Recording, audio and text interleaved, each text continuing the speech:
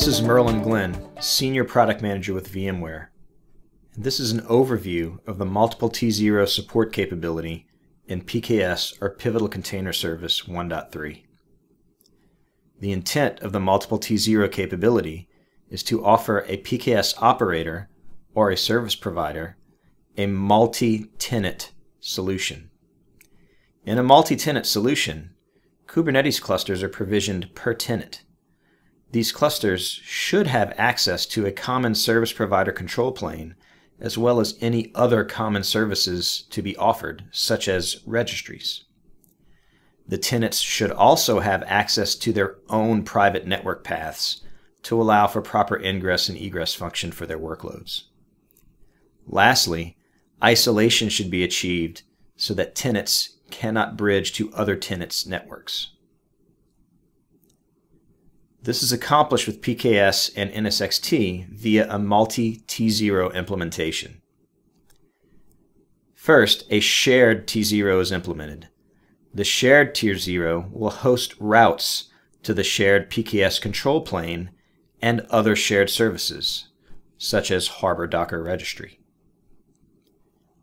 Tenants will then be connected to unique T0s through an inter-T0 subnet.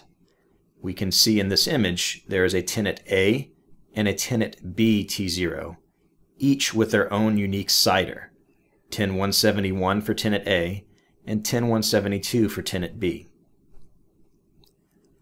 The network profile feature in PKS allows for mapping of the appropriate T0s and IP blocks so that at cluster creation time, BOSH can provision the cluster in the correct network topology for the given tenant.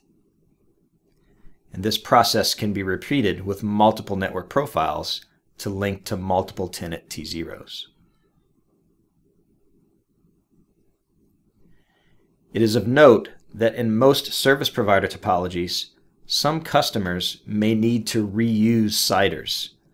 This is because it is common for private RFC CIDRs to be leveraged across many corporate entities or many unique tenants. This topology does support reuse of subnets. Additionally, NSX-T BGP route filtering and distributed firewall policy ensure that clusters belonging to tenants are isolated from each other. This does allow, however, for nodes, such as the requirement for BOSH to manage nodes for each of our deployed clusters, to traverse the shared T0 and access the shared PKS control plane. Similarly, each tenant can have a unique route from their T0 to their private networks for ingress and egress of access to their Kubernetes workloads.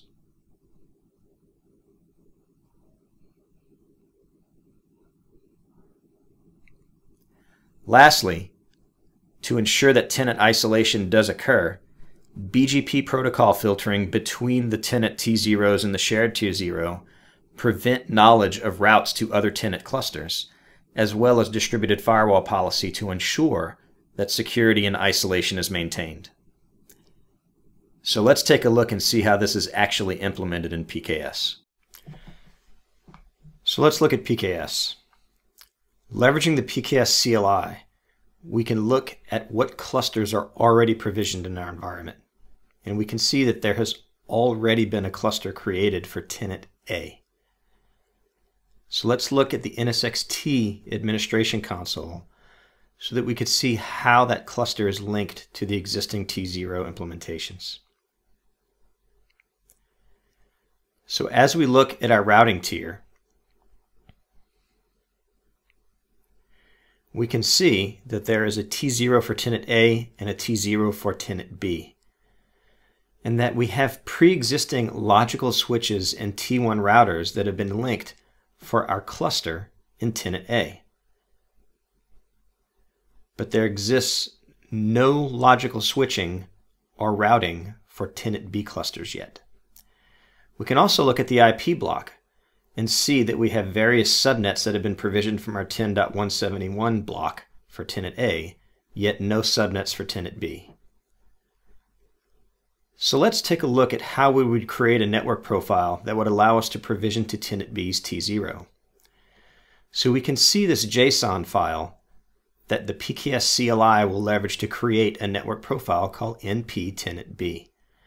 And we can see that we have set parameters such as load balancing size small.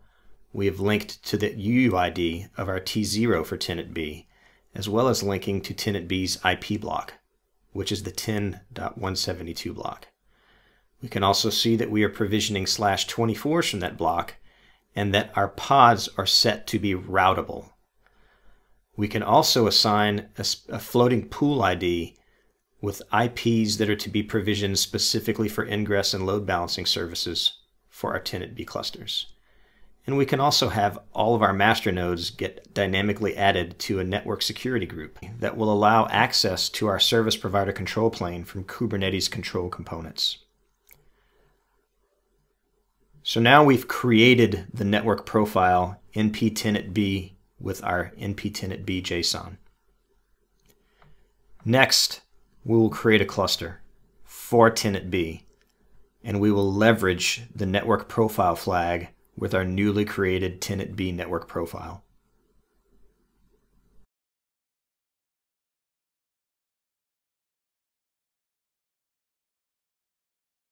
After the cluster has been successfully created, we'll verify its state. We can see that K81 tenant B has been successfully created with a UUID of 33E63. Now let's look back into the administrative UI of NSX-T at our routing tier, and we can see that we now have logical switches and T1s from our new cluster assigned to the tenant B T0. Additionally, as we look at our IP block, we can see that we now also have 10.172 IP addresses associated from that tenant's IP block to our new cluster.